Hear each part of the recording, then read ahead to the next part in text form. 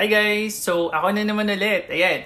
So, for this video, pag-uusapan natin at saka i-highlight ko yung mga important information na kailangan ninyong malaman kapag nag-apply na kayo for NNAS or yung National Nursing Assessment Service na requirement for your RN Canadian Dream. Canadian RN Dream. So, para maging nurse kayo dito sa Canada. So, let's start.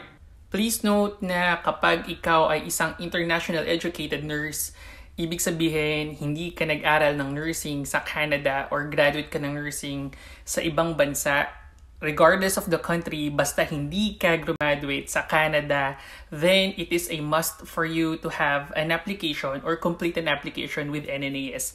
That's the first step that you need to do para sa Canadian RN Dream mo.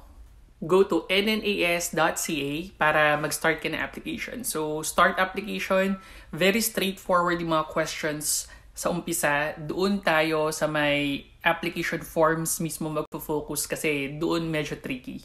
By the way, quick introduction lang kasi baka first time mo dito sa channel ko at first time mong nakanood ng video ko about Canadian RN journey or processes. So, I'm Paul, isa akong Canadian RN at saka Canadian RPN. So, registered nurse at practical nurse ako dito. And recently ko lang nakuha yung license ko. So, medyo fresh pa yung mga information na binabahagi ko dito sa channel. Part A, education. So, ang most common question na nakukuha ko sa part na to ay paano yung gagawin kapag nagkaroon ka ng dalawang school nung nursing student ka pa. So, in my case, una ako, or should I say, nag-first year at nag-second year ako sa FEU Moraita. Then, lumipat ako sa may Fatima ng third year and fourth year. So, ang ginawa ko, nag-send ako ng course syllabus at course description from FEU at saka from Fatima. Ito sa next screen yung status explanation for both FEU at saka Fatima credentials ko.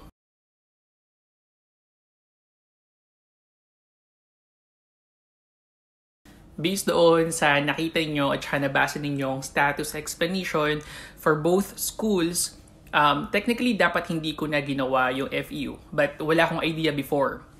I just wanna make sure na kasi baka bigla akong hingian sa kalagitnaan application ko. So, hindi na ako nag-take ng risk, nag-send na rin ako ng documents from FEU. Pero in summary, it is safe to conclude na kung saan ka lang graduate, doon lang or yun lang yung mga documents na kailangan mo i-submit, yung course syllabus at saka course description.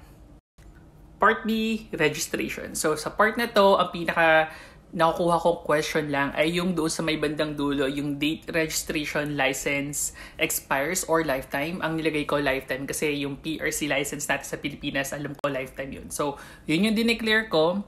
And also kung meron kayong other licenses sa ibang countries, i-indicate nyo rin dyan. Part C naman, examination. So, ito yung sa akin. For examination, i-declare nyo rin lang kung ano yung mga exams na tinake nyo, nursing-related, dito sa part na to. So, ako, since nung nag-apply ako, isa pa lang yung exam na tinitake ko, which was yung Philippine Nurse Licensure Examination. Yun lang yung dineclare ko sa part na to. Part D, conditions. So, yung part na yan ay answerable by yes or no. Very straightforward yung mga questions. Sagutan nyo nang naayon sa background niyo at saka kung ano yung mga applicable sa inyo. Part E, employment. So, ito yung actual application ko. Ayan. So, ang dineclare ko lang per NNAS kasi yung past experience ko or yung mga work experience ko as registered nurse for the last 5 years from the day na nag-apply ka for NNAS. Paano yon? So, ganito ang pag-fill out niyan. So, makikita ninyo, merong year 1, year 2, year 3, year 4, year 5.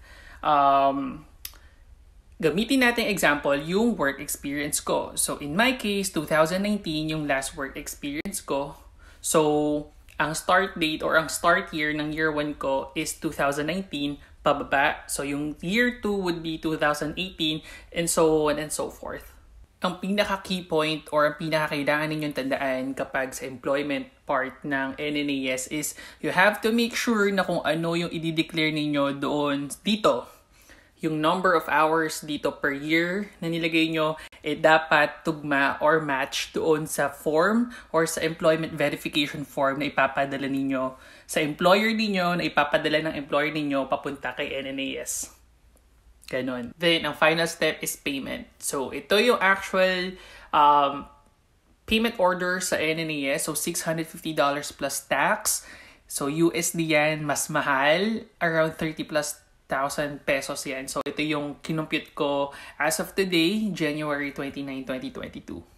Additional information prior to applying for NNAS is you have to make sure na meron kang valid visa going to Canada and meron kang valid, what do you call this one?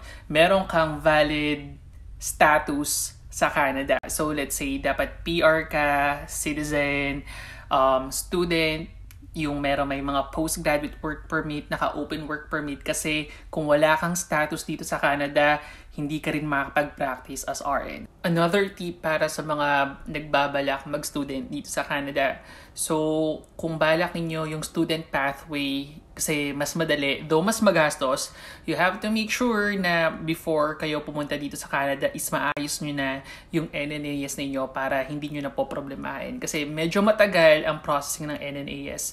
In my case, during the time na nag-apply ako in 2020, inabot sa akin or inabot ng around 16 weeks yung total amount of time na hinintay ko para ma-receive yung advisory report ko. Nga pala, yung course syllabus tsaka yung course description, very important yan sa NNAS kasi yan yung magdedetermine kung comparable or not comparable yung education nyo from Philippines to Canada. I mean, i-compare yan ng NNAS. So, let's say kapag not comparable ka, so most likely mag-aaral ka at magbe-bridging.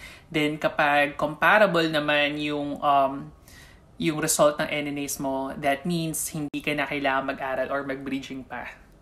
For now, end ko muna yung video sa part na to. So, yung last step ay yung payment. So, once na nakapag-settle na kayo ng $650 online, by the way, you can use your credit card here. I'm not sure for debit. But yeah, so once na na-process nyo yung payment, magkakaroon kayo ng access doon sa 3 forms na kailangan ninyong i-complete at saka i-send doon sa mga respective organizations at saka personnel na kailangan mag-complete on your behalf. Tapos sila na yung mag-send sa NNAS. That's all for this video. Kung meron kayong question, don't hesitate to ask. So, sasagot naman ako as long as alam ko yung sagot. Then, always remember to check yung website ng NNAS for more information at saka kasi baka may mga updates. So, yeah. Bye!